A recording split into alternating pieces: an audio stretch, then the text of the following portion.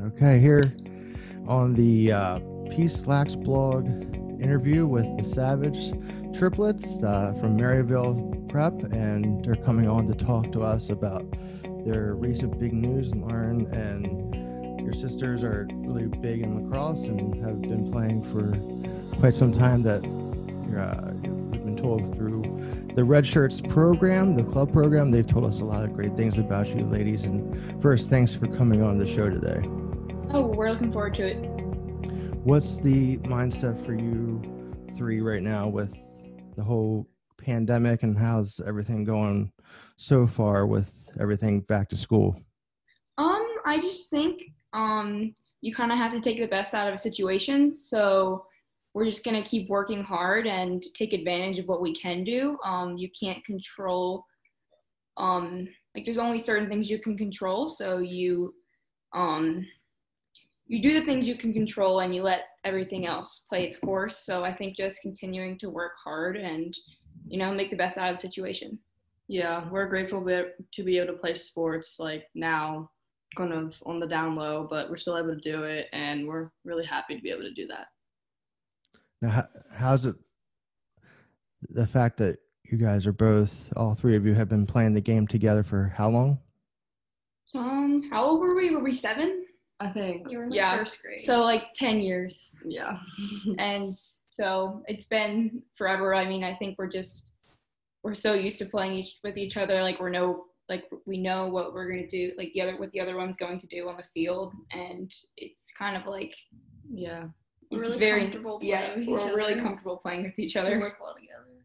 Mm-hmm. Courtney and Lauren, you both have committed to play lacrosse at the collegiate level, and just wanted to get your thoughts on getting that whole recruiting process taken care of, and how's it feel to have that in the back burner now and you can focus on finishing out your senior year? It feels really good to be done with the process. We worked really hard to get where we are, and I'm just really happy where with both of us have ended up. Yeah, I think that we've been working towards this in recruiting for probably 2 to 3 years, just trying to expose ourselves to different coaches and just working on expanding our game and just trying to get better every day. So it feels really good to know like hard work pays off. And Alex, what's I know you've been playing the game and are planning to not play lacrosse in college, but where are you planning to attend college if that's been decided, and what's the plan for you? Well, I just decided that I didn't want to commit to college lacrosse just because it's such a time commitment, and I have a goal of going to medical school, so that's kind of my main focus, like once I get to college. And I've started looking at colleges, but I don't know where I will be applying yet, but I'm just starting to get into that now that I'm a junior. Awesome. And you guys committed to some pretty good schools. UPenn for you, Courtney, and James Madison for you, Lauren. Just obviously two great programs. JMU coming off a national championship a couple years ago.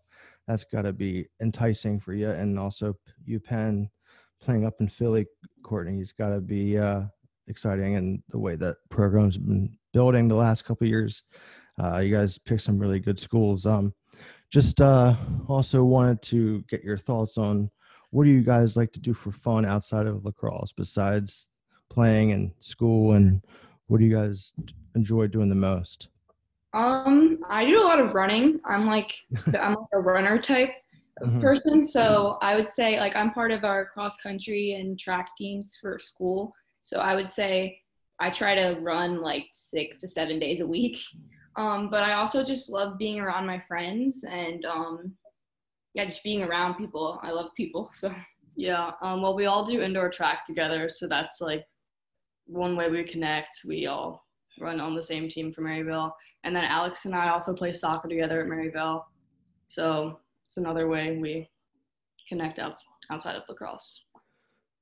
That's great. And I think it's awesome that you guys have again committed to some pretty good schools, and you play for Maryvale, and which is in the IAAM, and also for the Red Shirts Club program, that which is just has been growing the girls game in the last couple of years. Just talk about playing for the Red Shirts and Coach Kennedy, and how you guys have basically gotten to where you are now by playing for the Red Shirts, and a club team that is trying to grow the female sides. It's been a club that's helped men and the boys side for many years, but for girls like yourselves, Triplets, two of you going to D1 schools, and you're not playing for like the M&Ds and the TLCs. You guys are getting there through the Red Shirts, and just talk about that and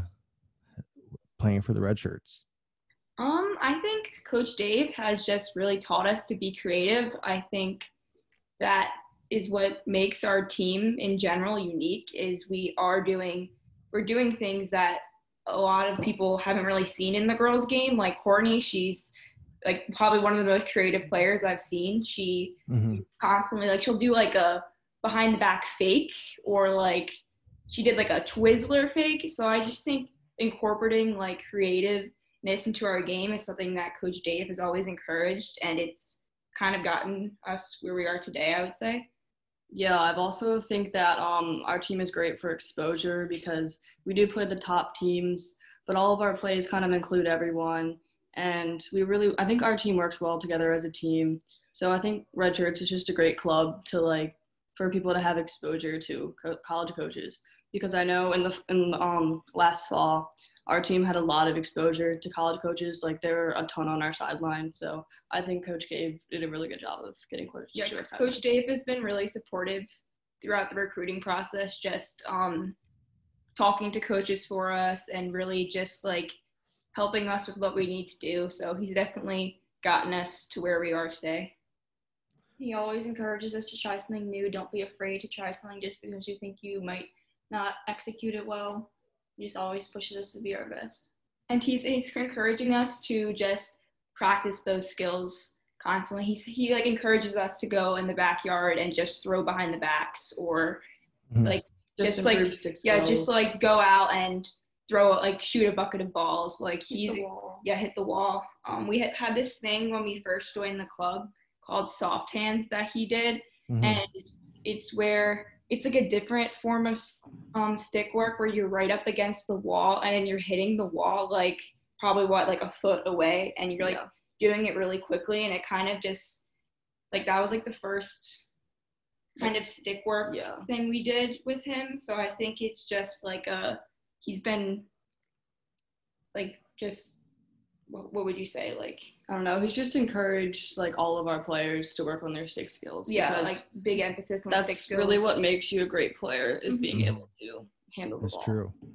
Yeah, working on the stick skills and the fundamentals are key for being successful in this game, and you see it today with a lot of the kids that aren't working on the fundamentals and aren't getting to where they want to go. But it seems like you ladies have done a great job with in the classroom and also on the lacrosse field to get where you are going now. And just wanted to, I got into you guys going to the schools you're going to from the Red Shirts and Maryvale, but and we're in this pandemic time. Just talk about how tough the recruiting process was for both of you, and with September 1st, waiting for that point to come, and what was going through your heads leading up to that date.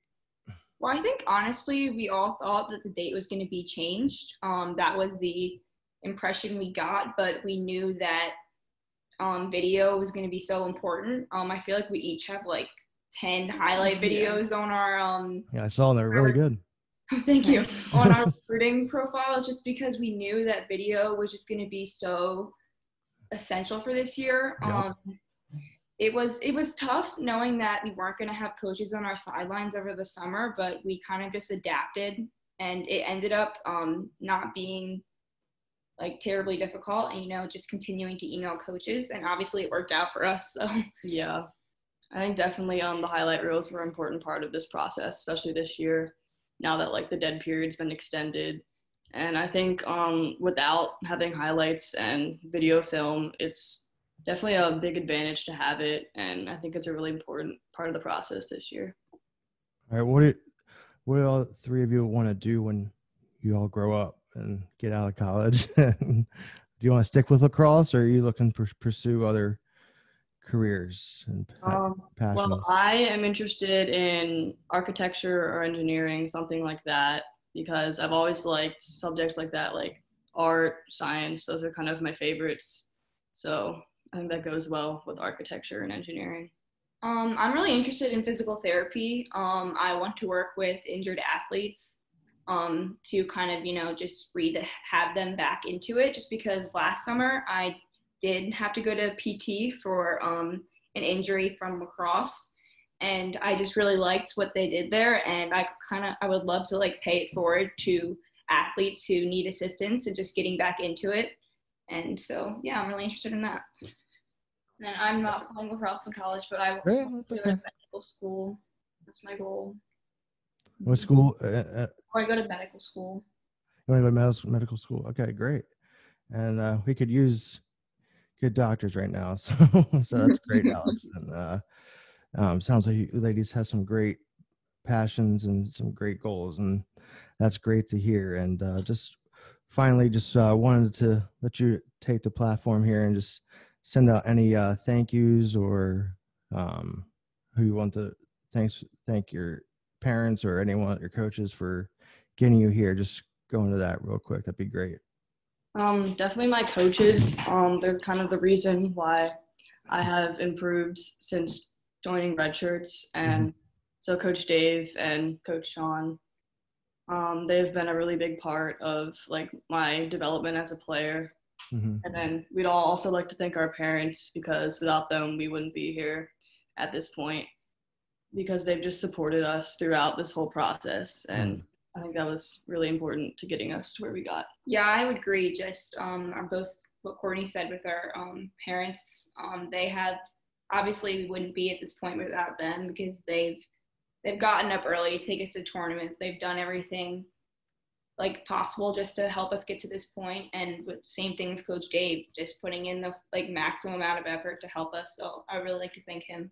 And I just wanted to say that Lauren and Courtney have both worked really hard to get where they are now. They've done everything and beyond of what they need to do to get recruited. So I just wanted to say I'm proud of them for their accomplishments. That's awesome. Well, thank you, ladies, Savage girls. I appreciate you coming on today. Alex, Lauren, and Courtney, thanks for coming on the PeaceLaxBlog. Our first interview here on Zoom. We're going to have some more coming up in the future, but really wanted to start this off with a bang with these great sisters and girls that are going off to play Division I lacrosse, and Alex is going to try to pursue her passion in med school, which is awesome. So thank you, ladies. Have a great day, and best of luck this school year, and go Maryvale. Yeah, thanks for having us. Thanks for having us. Have a good one. Bye. Bye.